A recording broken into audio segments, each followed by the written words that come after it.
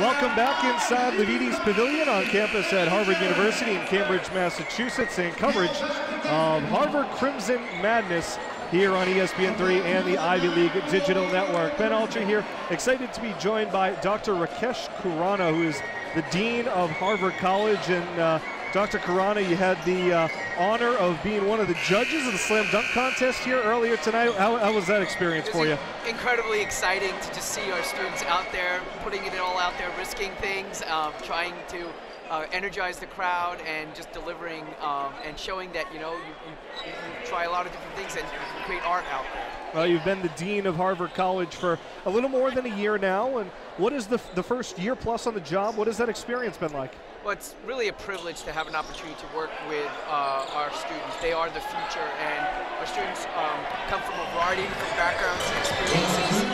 We try to bring them all together and create a community that's sort of rooted in difference, a community that's rooted in possibility, a community where we want to make our students' dreams come true, and feel really a great opportunity to do that. That when the world asks where our future leaders come from, who's going to help us address the important issues in the world, we can answer that question. Our students are the types of people who are going to be those citizens and leaders. Well, and you've seen plenty of leaders on the floor here for Harvard, not just with men's basketball, but Harvard athletics as a whole really has experienced a lot of success over the last 5 to 10 years. And as Dean of Harvard College, how do you see the role of athletics in the grand scheme of the college? Well, the first thing is these are our students. They're student athletes, and I think in the spirit of the Ivy League, they're students first. Athletics plays a role in helping build spirit in our community, but also in many ways, I think, providing them the kinds of skills that our students get in a variety of different activities. How do you work together as a group? How do you share a common purpose? How do you think about your role in the larger community in terms of bringing it together? And I think all of those factors come together, giving our students not only something that they've spent time here learning at college, but something they can bring out into the world. Well, you talk about the concept or the idea of the student athlete, and some people will have said that with big time money coming into college athletics, that at times the idea or the concept of the student athlete has gone away. And do you feel proud that that tradition of the student first carries on here at Harvard and the rest of the Ivy League? I think it's a really important tradition. I think, at the end of the day, the purpose of a university, the purpose of a college is to create knowledge and then help the next generation and transmit that knowledge to that next generation. We can never lose sight of that purpose. It's the most important thing we do. And athletics is there to help complement and support that idea. So it makes me incredibly proud to be part of the Ivy League, where we really hold up that as our model. And to go with that, we've heard head coach Tommy Amaker of this men's basketball team, and several other coaches for that matter, here at Harvard, talk about their role not as coaches, but as teachers. They see themselves as teachers, and the basketball court or the volleyball court or the football field or the soccer field, whatever their realm happens to be, that as their classroom. Is that something you encourage of the coaches here at Harvard? I think we're incredibly fortunate to have our coaches who think of themselves. We're all teachers here. We're all role models. The students are teachers too. Our student athletes are examples to our other students about resilience. Our coaches are really sort of examples to our students, and our athletes are really lucky to have an adult who's a constant in their life, somebody who shares and understands what they're going through, somebody who's there to sort of help them figure out what matters to them and develop the kind of skills and character that I think really sort of embodies what the spirit of Harvard stands for. We're here with Dr. Rakesh Khurana, who is the Dean of Harvard College, and that's not your only title here on campus. You're also co-master of Cabot House, one of the houses here on campus. And if you could just explain a little bit what sort of that role entails for you. So, one of the unique aspects of Harvard College is that in order to create a smaller community within our larger community, we have 12 different houses. Each house has a faculty housemaster and a co-master.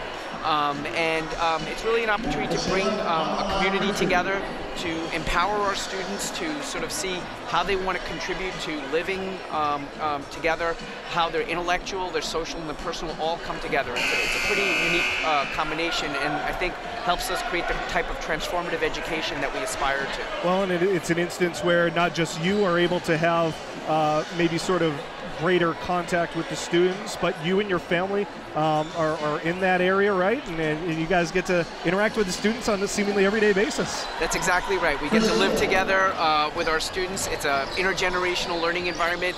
Our students are not only undergraduates together, our graduate students are also living with our students. We have about 20 tutors. And in that kind of context, it's a little bit like Hogwarts. I think Harry Potter's more like us than we were like Harry Potter.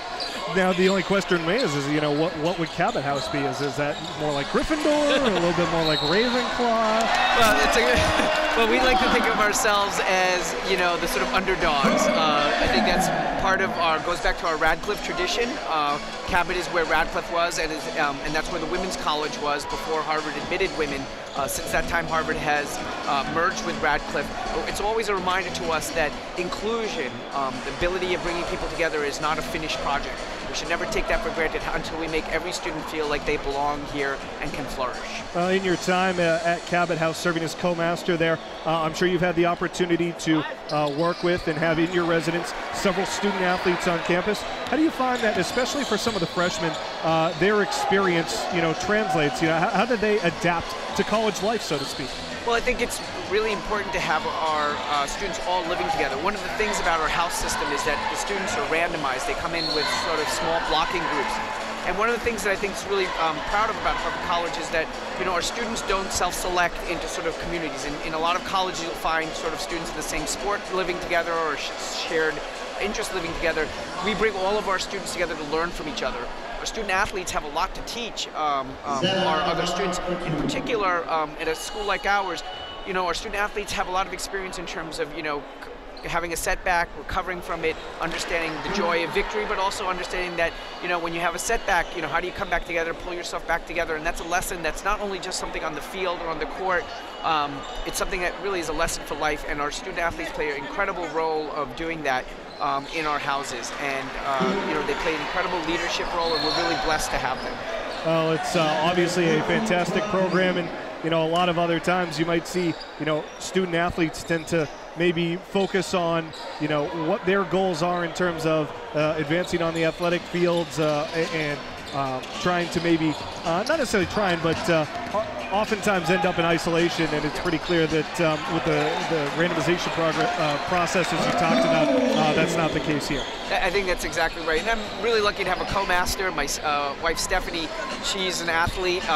She played sports in high school and college, and, you know, she has a particular sense of, you know, of going out and recognizing the needs, you know, because of practices, the way games are scheduled. She's particularly conscious of making sure that our student athletes' needs are taken care of, and they always feel connected to the house. We try to go to a lot of their games and events, even if we could just go for a few minutes, to try to visit as many students as possible over the weekend.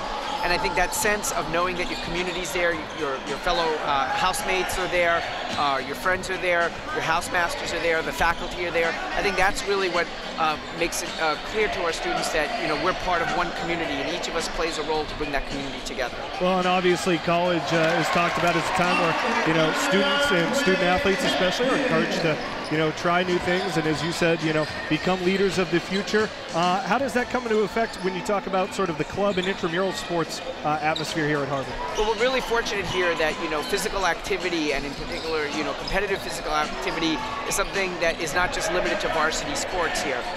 We have, in addition to, you know, the large number of students who participate in our variety of our athletic sports at the varsity level, we have a strong club sport system in which large numbers of students participate in. And one of the things, going back to the house system, it really is a little bit like Hogwarts. We all play for something called the Strauss Cup, or the Stone family play for crew, in which the houses compete with each other. And these are made up of students who live in the houses who are not varsity athletes, who compete with each other in sports across a wide range, from volleyball to basketball to track and running. So we're really lucky to have that.